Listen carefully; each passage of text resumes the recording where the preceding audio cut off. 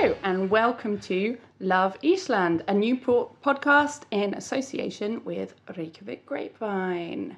Every episode I'm going to be joined by some of the funniest and most attractive minds in Iceland, and we will be going on a fantasy date. And my first guest, my first date is my very good friend, my BFF. Well, my wannabe BFF. Acquaintance. Yeah, I'm basically obsessed with her. I'm obsessed with her hair. I just want to touch it. And she is a comedian. She is an award-winning screenwriter. Yes, right? Thank you. Had to get that in. And the very fabulous Snjólaug Lúðvíksdóttir. Hello, Kimi. How are you today? I am good. Yeah. I'm good. Are you ready for our date? I am. Yeah. Okay. I've been preparing for a month. Excellent. That's not true. For an hour. I mean, I feel like I've been preparing for this for my whole life. This has all been leading up to this. Yeah. Good. I mean, I've spent like a year and a half just like stalking me, watching you, because we were running in like slightly different comedy circles. You were running with the bigger boys, the cool kids, and I wanted to be a friend so much, but then did you just start this podcast so you can invite me on it? Basically, Good. yeah. So I'm flattered. yeah. So I mean, I think we know a little bit already, but I just want to know why do you think I swiped right on you? What's on your profile? Why did you swipe right on me? Okay. So usually I don't put anything on my Tinder profile. Okay. Because most of the things that people say there are just annoying. Mm-hmm. Right. Some guys have, I am looking for a woman who doesn't take herself too seriously, who has a job, who has nice toes and makes all these, and then they look like they should live under a bridge. So I try to not put anything, but for this podcast to work, yes, what I would put.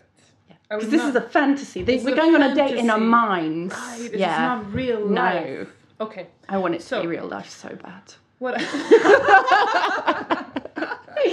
Easy, Tiger. Yeah, sorry. This is just this podcast is purely just fantasy. This podcast is purely just so that I can get a girlfriend. No, it's not.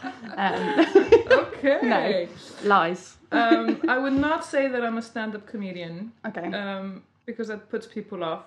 I could just put a red clown nose and big clown shoes and be like, do you want to have sex with me? So I do put I would put screenwriter. Yeah. That's interesting, maybe. Yeah. Yeah. And then something funny. I did have that I was, I'm a recovering vegetarian. I had that once. Yeah. It's not maybe ha ha ha funny, but it's yeah. It's amusing. Amusing. Yeah.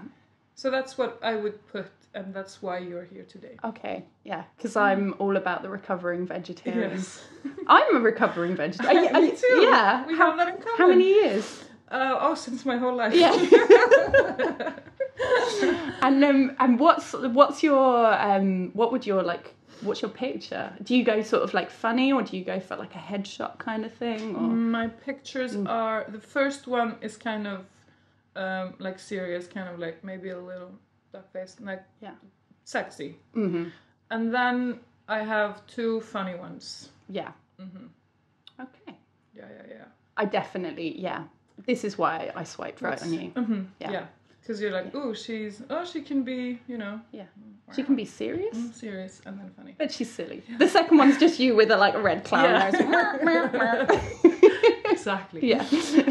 I hate when guys have the big fish on Tinder. Look at the big fish that I caught 7 years ago. Yeah. Which is just I have a big dick. Do girls do anything annoying like this? I mean, I think there's a lot of photos taken from the MySpace angle. like this. Yeah, and so you kind of, the proportions of their face when you meet them are always not what you expect. Because you've just been seeing them. Yeah. I like anybody I date. I like to be on a ladder when I meet them. So you bring a bar stool. Yeah, so I can stand on it and be like, oh yes, like that's you. There you are. There you are. But yeah, I mean, I think especially like lesbians, there's a lot of women in caps. I've got a real aversion to people wearing a cap. I'm always swipe left on people. Okay. Really? Yeah. You know you're wearing a hat. I'm wearing a hat, but not a cap. I see. But a friend of mine taught me a trick for his what he always does, like swipe. He will always swipe right on someone, because you know how you have the little thing that tells you like common likes on Facebook. Yeah. He will always swipe right on somebody who likes Melabuthin on Facebook. Melabuthin. Yeah. Yeah. Oh, that's a good one though. Because he said you've got to be. Yeah, you're a good character. Yeah, if you like it enough to like it on Facebook. Yeah. Then you're of good character. I like this rule. So it's a good. It's pretty good. I'm gonna go like Melabuthin, and then I'm gonna do this. Yeah. Okay. And do you have? I mean, do you always? Are you a message first kind of a person, or do you wait to be messaged? No, I message a lot. Okay. A lot of the times. Do you have any like opening gambits that you use?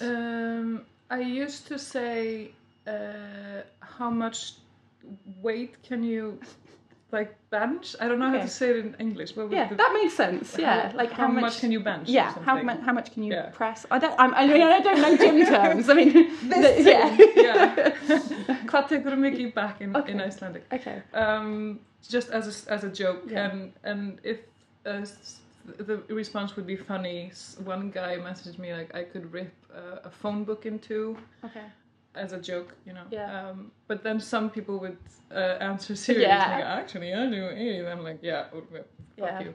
And I would imagine that, because I do not date men, but I would imagine that a lot of guys take that quite seriously. Yeah, some of them take it seriously. But a lot of them also were like, haha, blah, blah, blah. And it's a nice conversation starter.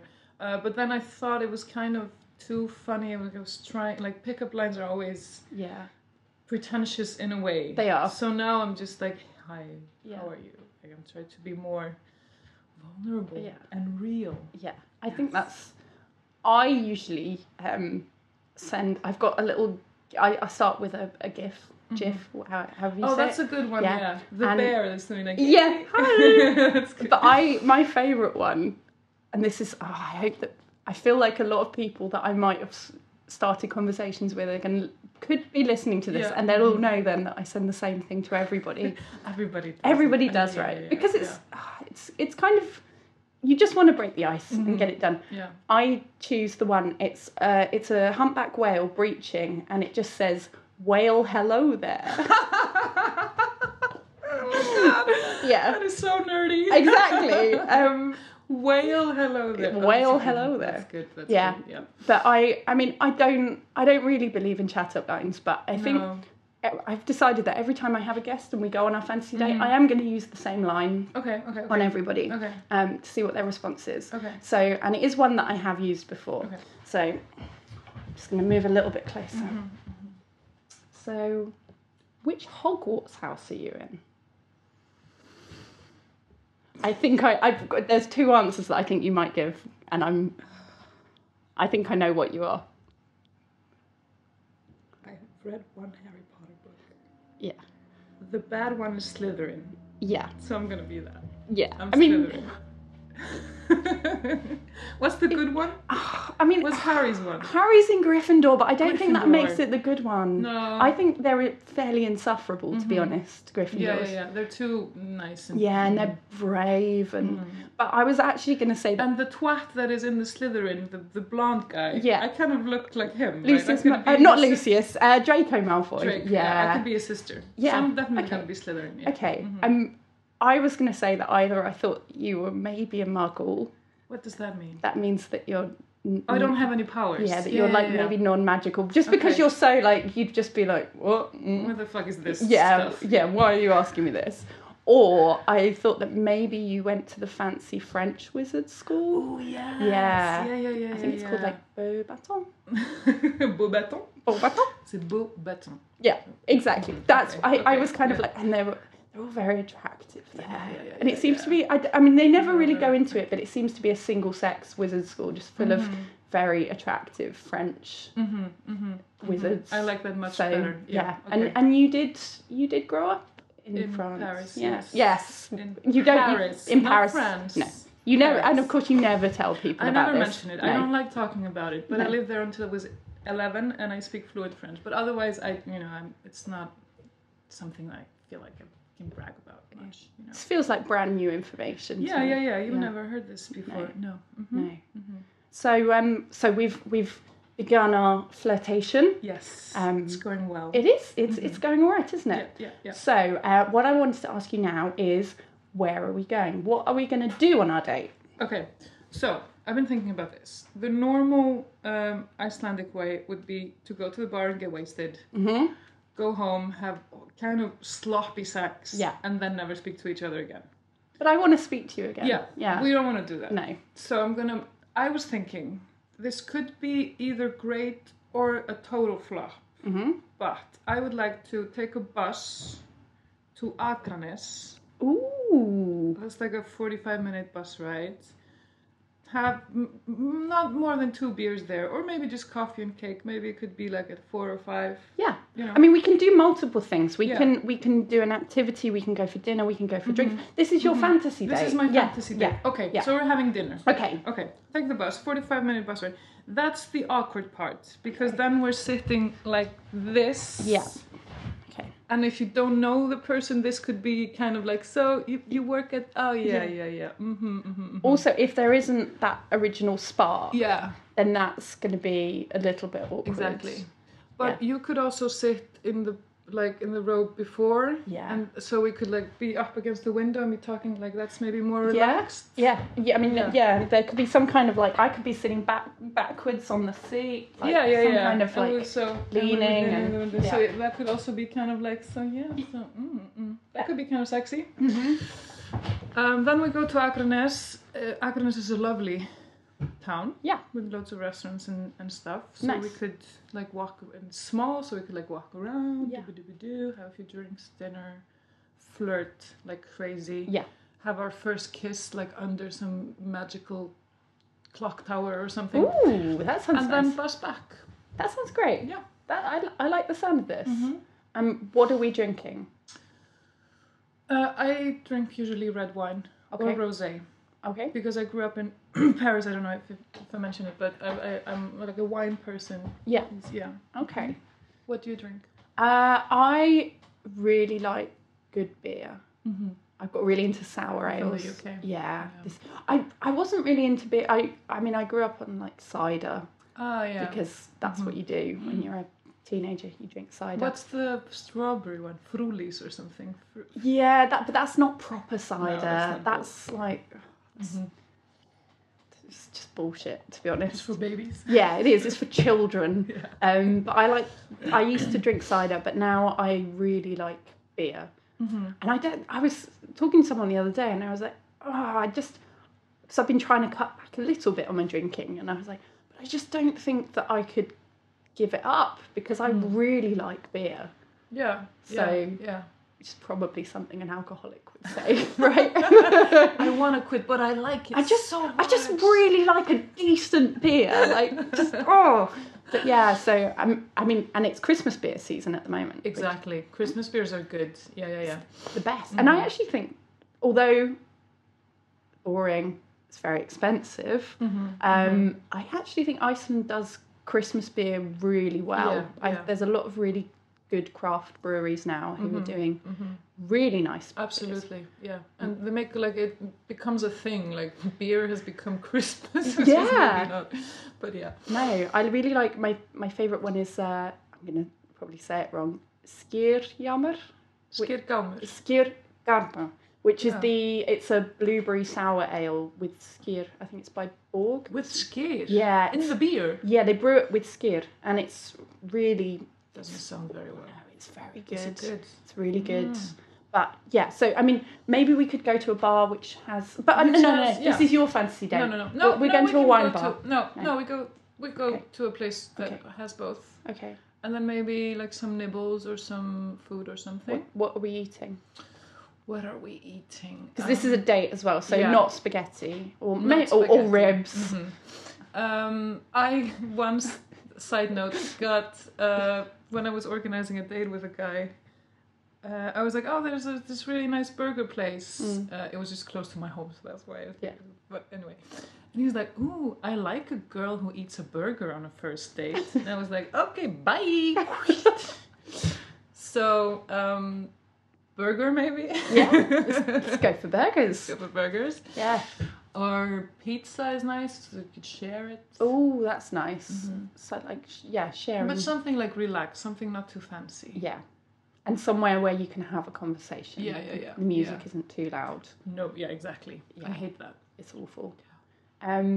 So you just did a little aside, but I, in the interest of getting to know you a bit more, have you had many like dating disasters, or have you got any funny stories of things that I try to chat for at least like a week or something. Okay. Just so that I don't have that awkward date. So I try to get to know them and see if they're funny or if they have, if there's like something there. But I've had horrible dates. I've had dates where I was arguing about Me Too. Oh God, that sounds awful. That sounds awful. That's not going to happen on this date. No, we're going to be on the same page. Yeah, exactly. I mean, it would be a bit awkward if I was suddenly like, oh, Me Too. It's just gone too far. Yeah. But nothing horrible. Yeah. I don't know. But like just dates where both of us are like, we're never going to see each other. Yeah. And then sometimes that's actually quite nice when it gets to the end of the date and then you go, oh, yeah, this was obviously not.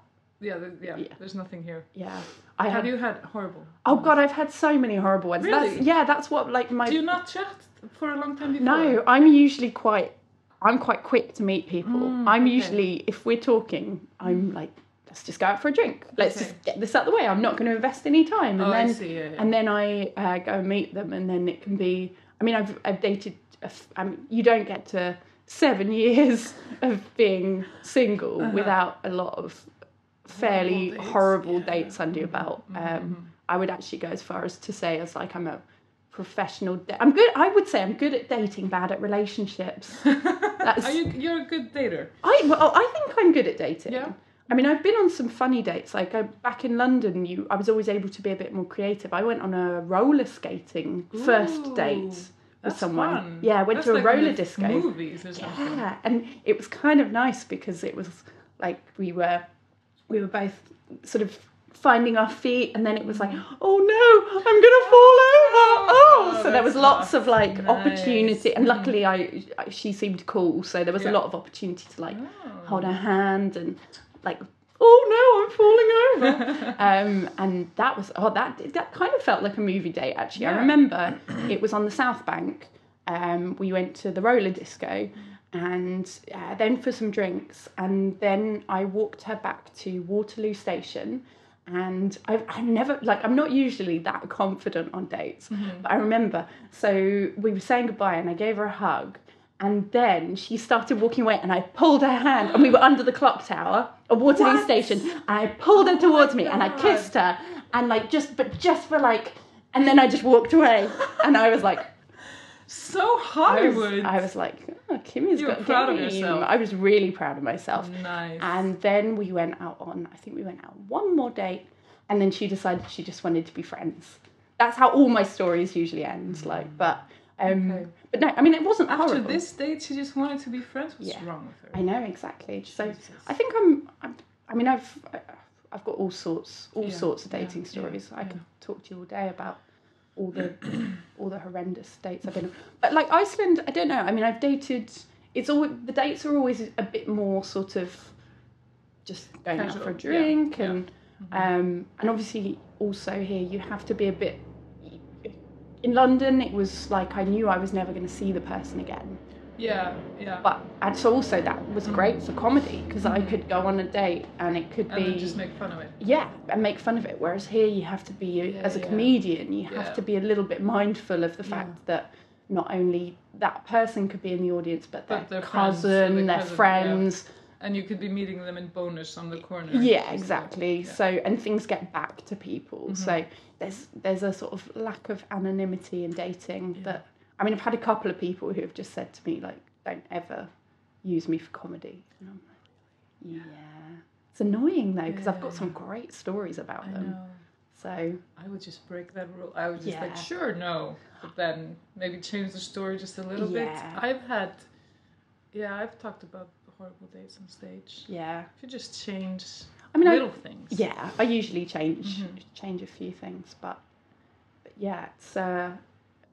Yeah, I mean, I think I would say that I'm quite good at being on good terms with people now. Yeah. And my profile does say I'm a comedian, so... You do? Well, lesbians don't give a shit about that. No, they don't. Boys, there's this stereotype of like, yeah. So am I right? Like, I don't know. There's a stereotype of being... And also biologically, we're just unfunny, so if... to men. So if you put... I'm a comedian, they're like, all right then, tell me a joke. So, whereas women, like, we know we're funny. So when you're dating other women, they're just like, oh, that's hot. Yeah, exactly. Yeah. Sometimes. Yeah. I should just put that I'm a stewardess or something. Yeah. That's hot. Yeah. I'm a Slytherin with great hair. But yeah, so what else was I going to ask you? How does our date end? Yes, now this is important. How does it end? And this is, are we going to go on a second date? Is there enough of a spark? Are you just going to say, I just want to be friends? No, I would never say that to you. Or are we going home together for, what did you call it earlier? Sloppy sex? Sloppy sex. But we're just going to drink, like, just normal, like considerably. Because also I get quite motion sick, so I don't want to be sick on the bus on the way back, because that would be embarrassing. So 2-3, you don't want to throw up on the first date. No, that's a big. Then we would just be friends after that. You've done that? Yeah. Oh my God, when? I went on a date with a girl, and oh God, this was a really unrequited. Like this, I spent like 2 years pining after this person. But we dated, and then we went to a gypsy jazz bar, and I didn't eat, and I drank so much. And then we were walking through London, and then we started kissing, and then I fell backwards into a bush. How? Because I was paralytically drunk. And then I don't know if I vomited then. I don't really remember, but I remember I got back to my friend's house and I like burst through the door, and she was like, how did it go? And I was like, this date went great. And then I just went, and then continued to be sick for the whole night. And so I fell into a bush. Yeah. That's very funny as a lesbian comedian. I know, right? You went on a date and fell into a bush. Not the right bush. Not the right bush, the wrong bush. Yeah. And then she was one of these ones that was like, oh yeah, I just want to be friends, but like, let's see how it goes. So then I was like, I'll be her best friend, and then she'll see how great I am, and she'll fall in love with me. She didn't work. No. Yeah. So it usually doesn't. Yeah. So But so you have So we don't want you to I don't want to vomit. No. Okay. I'm a lightweight. So just 2-3 drinks. Yeah. I don't think we should go home together. I don't think so either. No. I want to get to know you better. Yeah, me too. Yeah. But definitely second date. Yeah. And then maybe something more casual. I think so. Yeah. I feel like this is the start of a beautiful long term. Yeah. We're gonna be adopting babies in a year. Yeah. I think. I think so. I think that would be great. And I appreciate you for your humour and your hair. Is that all I am to you? Humour and hair. Humour and hair. Yeah. So the date has now come to an end. Yes. But I was just wondering if you have anything coming up that people can see you, or no. Mainly, I'm doing like corporate gigs now. Yeah. So it's like parties for, I don't know, Ari and Bonki, and I don't think that people are invited to. I mean, they can try and crash it if they really want to see me. I don't know how it will be received. Yeah. But no, I have nothing like. I mean, go to the Secret Cellar, go to Soulflow. Yeah. You're going to be hosting the Soulflow Christmas show on the 16th of December. Can we redo this question? Yeah. Okay. Let's. So, where can people see you? Well, actually, funny you should ask. I'm hosting on the 16th of December. I'm hosting the Soulflow comedy show at Gaukurinn, and it's going to be a lot of fun, and everybody should come. They definitely should. But also, Soulflow is at Gaukurinn every single Monday. Every Monday. Every Monday night, 9 o'clock at Gaukurinn, which is a great place. Also, you can check Snjólaug out at Secret Cellar. Where you perform quite regularly. Yeah, sometimes. Have you got any social media outlets where people can find out where you are? On Facebook. On the Snjólaug Facebook. Lúðvíksdóttir. Okay. I am on Instagram as well, but I'm terrible at Instagram. Okay. And I'm terrible at Twitter. Okay. So just maybe people can just like Mellabooth and then hope just that you're like going to match on yes. Tinder. Yeah, I am on Tinder as well. Yeah. So thank you for an amazing date, Kimi. Well, thank you so much for joining me, and I hope that I will see you again. Yeah, let's do it again. And I never saw her again. No. And if you would like to find out any more about what's going on, what I'm up to, you can find me on @KimiTayler.comedy on Instagram. I'm also on Facebook. And I have just made an Instagram account for this podcast, which is @loveisland.podcast. And that's on the Instagrams. So thank you very much. And I will see you again for another podcast soon and another guest and another fantasy date. So that's it for episode 1 of Love Ísland. Bye.